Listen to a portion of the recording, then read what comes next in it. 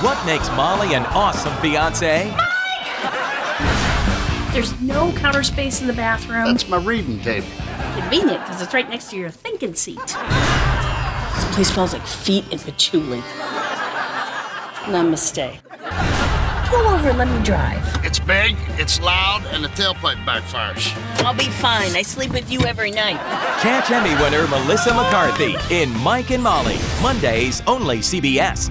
And now, an exclusive extended preview of Mike and Molly. Could you please just order pancakes so I don't have to go through this? Can't. I want to keep it light because Christina's making a special dinner for me.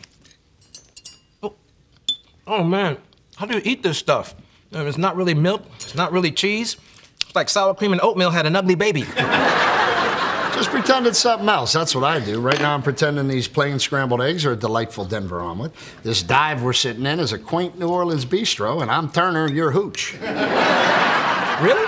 See, I always go to Lethal Weapon. I'm Danny Glover and you're Mel Gibson with a thyroid condition. Just eat your curds. So, sounds like things are going pretty good with you and Christina. I am truly smitten. I mean, when she talks, I'm actually listening to her and not just nodding my head and imagining what she looks like naked on the seesaw. So is there a chance that tonight there's going to be more than food on the menu? The sexual aspect of our relationship is moot because we've already connected on a soulful, spiritual level. And that's why you got a clean pair of undies and a toothbrush in your glove box. As well as a 3-pack of flavored love jellies and a strip of condoms long enough to choke a World War II machine gun.